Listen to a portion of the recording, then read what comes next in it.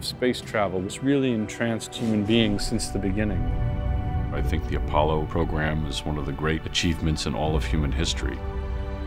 Is it your first time to the moon? No. We're not really meant to be in space, to be floating around 250 miles outside the atmosphere. But the drive of the human spirit is to explore. I worry about you.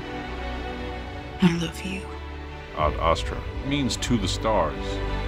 The whole line is per aspera ad Astra, which means through hardship to the stars, which I thought was very beautiful.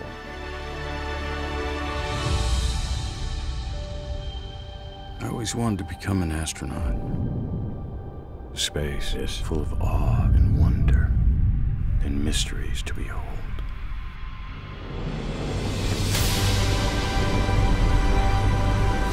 And this idea of continually looking outward has its benefits.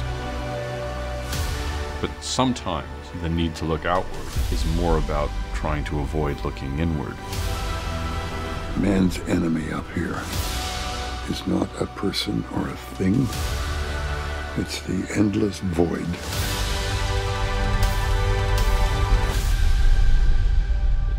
We have a job to do. Are you ready? I'm ready.